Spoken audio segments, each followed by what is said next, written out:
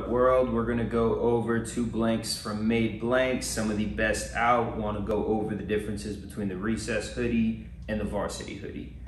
Biggest differences here. This is a 16-ounce hoodie. This is a 14-ounce hoodie. The Varsity hoodie is an 80-20, 80% cotton, 20% polyester. This is 100% cotton, 16-ounce hoodie. Extremely heavyweight. This one's a little bit lighter because it has the polyester. The Varsity hoodie has these sort of side gussets over here, different little, piece to the pattern. The Recess hoodie, solid. This is one key difference here on the side seams.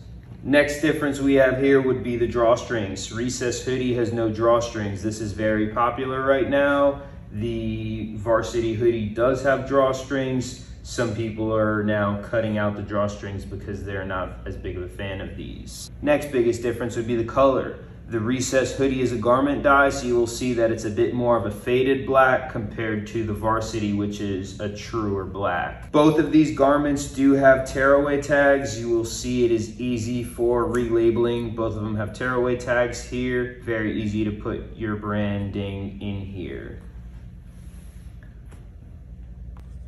Showing the people what they want to see. Showing people like this. Nice, thick, heavy weight, good seams on there.